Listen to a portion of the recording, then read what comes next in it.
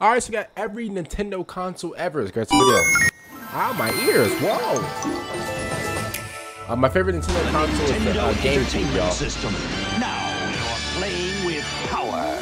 There's no company as synonymous with video games as Nintendo.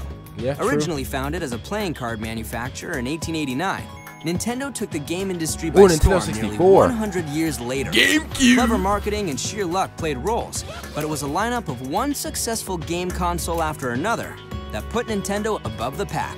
Bro, I agree with that. This video was like 5 years ago, y'all, so. Nintendo broke into game consoles with the Color TV game series. They're plug-and-play units with built-in games. Most of the games amount to variations on the same concept and shamelessly imitate popular titles. The Color TV Game 6 and Game 15 feature different versions of a Pong clone called Light Tennis. Game Racing 112 offers a top-view racing game. Oh my God, has breakout-style titles. I played that game Computer before. TV game features the strategy game I played that game in Othello, 1970. with the option to play an AI opponent. If Nintendo's TV game series was a modest success at best, their next attempt proved a hit. Designer Game & Watch. Gunpei Okay, of course, I know what this devised is. the Game & Watch handhelds to play simple games on an LCD screen. I know what this is. Everyone knows different Game & what Watch Game & Watch models is. were made, including adaptations of Nintendo arcade staples like Mario Brothers. The Game & Watch series lasted until 1991, but its biggest contribution came early. The 1982 version of Donkey Kong introduced a major Nintendo innovation, the cross-shaped directional pad. Yes, Inspired by the success of Game & Watch, and perhaps envious of the Atari 2600, Nintendo again took aim at the home console market. Designer Masayuki Uemura gave the system novel features. The wired controllers used the same directional pads as the Game & Watch, and the second controller housed a microphone. Officially called Family Computer, it soon earned the nickname Famicom, as it enjoyed roaring success in Japan. The system had support from many third-party companies, and shortly after its debut, Sharp even manufactured a TV with a built-in Famicom. With the Famicom's popularity growing in Japan, Nintendo began negotiating with Atari to release the system in America. The deal fell through, but that wouldn't stop Nintendo, as they were about to change video game history forever. By 1985, game consoles were all but dead in North America. A market crash had wrecked Atari and its competitors. Consumers and retailers shunned console video games. With this in mind, an undaunted Nintendo brought the Famicom to the US. Carefully avoiding the label of video games, the Famicom hardware became the Nintendo Entertainment System. Uemura fashioned it to resemble a front-loading VCR. The initial NES bundle also introduced the robotic rod to sneak the system into toy aisles. The NES launched late in 1985, and by Christmas of the following year, it was a runaway hit. Games like Super Mario Bros. And The Legend of Zelda propelled the NES to the status of pop culture icon. America wasn't just playing consoles again, it was playing Nintendo. While the Famicom and NES looked different, they would get the same appearance in 1993, when Nintendo redesigned the systems for both Japan and North America. As the NES dominated America's console market, the Famicom reigned in Japan. Nintendo released the Famicom Disk System, a drive that attached to the Famicom and offered games in a cheaper, semi-rewritable disc format. Okay, I never knew about this. I'll keep it real. Sharp combined the Famicom and its disk system in the twin Famicom. Yeah, I don't know about this. While the disk system stayed in Japan, it contributed to the NES. Metroid and The Legend of Zelda started off on the disk system before they became NES titles in North America. Nintendo hadn't forgotten portable games, and as the Game & Watch series waned in 1989, Nintendo introduced the Game Boy. A compact system that ran cartridges, the Game Boy was another Gunpei Yokoi creation, perfect for portable play. Despite its green and gray display, it became one of Nintendo's longest-lived successes, fending off full-color challengers like the Sega Game Gear and Atari Lynx. Nintendo reissued and revamped the Game Boy several times. The system came in a variety of colors in 1995. Look at that red one. I told y'all, why the red one, bro? Smaller frame and sharper screen the following year. The Game Boy Light and its illuminated display remained exclusive to Japan. Successful as it was, by 1990, the Famicom hardware was 7 years old. Facing competition from a new generation of rival systems, Nintendo debuted the Super Famicom in Japan, boasting 16-bit hardware vastly superior to the original Famicom. A year later, North America got the Super NES, internally the same as the Super Famicom, but outwardly more angular and purple. The Super NES wouldn't dominate the market as the NES had, thanks to competition from the Sega Genesis, but it enjoyed a robust game library as well as add-ons and variants. The Super Game Boy and the Japan-only Super Game Boy 2 let the console run Game Boy games, and Sharp released the Nizo TV SF1 with a built-in Super Famicom. Although, not every add-on saw the light of day. A CD system that Nintendo co-developed with Sony I keep looking back because I thought I heard something. Like, among the add-ons for Nintendo's 16-bit system, the Satellaview was the most ahead of its time. Available only in Japan starting in 1995, the Satellaview attached to the system and let players download games through a satellite network.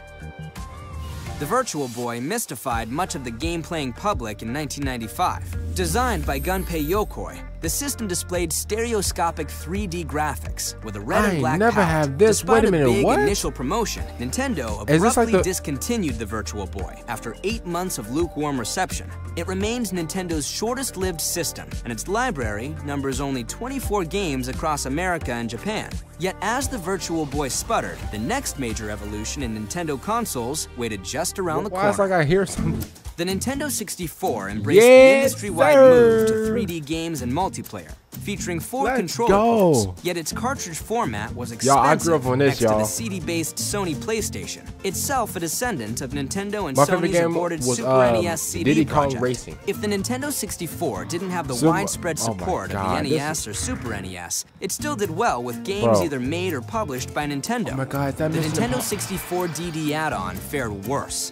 Originally intended to combat CD-based systems, I never had a quiet Japan-only release in 1999. Though Nintendo supported it for 2 years, the 64DD catalog started at a mere 10 titles. In 2003, the Nintendo 64 re-emerged in a weird way as the iQ Player, a plug-and-play system available only in mainland China that incled several Nintendo 64 titles. Nintendo didn't stray far in crafting the Game Boy's first true successor. Released in 1998, the Game Boy Color sports a familiar design, but features a color screen, more powerful hardware, and an infrared port. Other Game Boy but the Game Boy Color's biggest booster in the late 90s was an original Game Boy game, Pokémon. The Pokémon craze also inspired Nintendo's smallest cartridge-based handheld with Pokémon Mini, and 2 Pokémon Pikachu devices played off the virtual pet craze.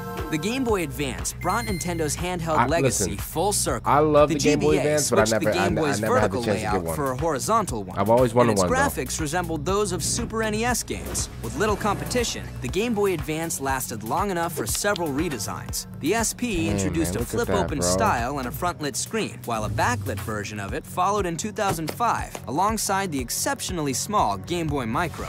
The GameCube found Nintendo embracing the CD format, or at least a disc format about half the size of a regular CD. The compact system had 4 controller ports, and featured the ability to connect a Game Boy Advance as an interactive second screen for select games. The Game Boy Player attached to the bottom of the GameCube, allowing it to run Game Boy Advance games.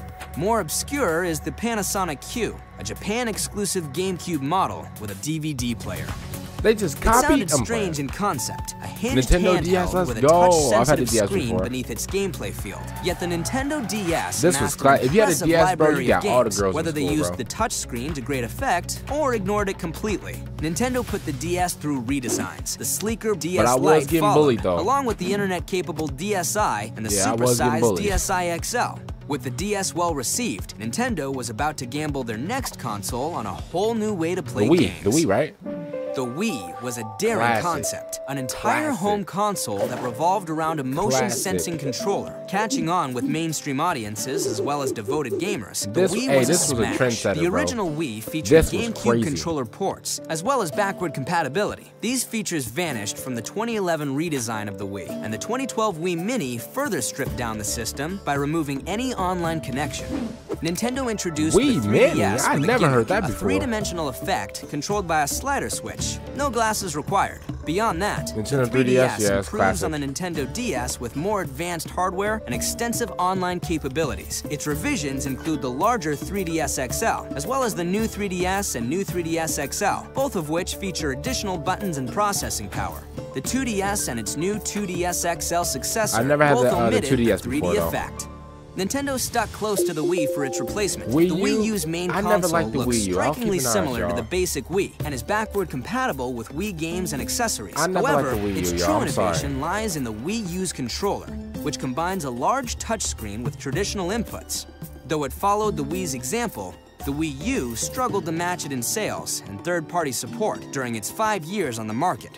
Yeah, Seizing on the Wii U's greatest innovation, the Nintendo Switch stands between a portable system and a firmly planted home console. Nintendo console The since tablet-sized the Wii. Switch accommodates side-mounted controller attachments for saying. portable play, but it also fits into a mount and connects to a TV. The best Nintendo console since the Wii. 2016 saw Nintendo return to its roots with dedicated plug-and-play consoles. With nostalgic appeal, the NES Classic Edition and Classic Mini Family Computer are palm-sized versions of the original NES and Famicom, containing slightly different collections of 8-bit games. The Super NES and Super Famicom Classic Editions once again repackage beloved older systems, housing somewhat differing lineups of quintessential 16-bit games. If there's one philosophy that defines Nintendo's console history, it's a combination of innovation and experimentation. I agree, man. Nintendo, they have some amazing consoles. My favorite game console is a Nintendo console, it's the GameCube. So other than that, comment down below, what is your favorite Nintendo console? I'll see you guys for the next one. I'm out, and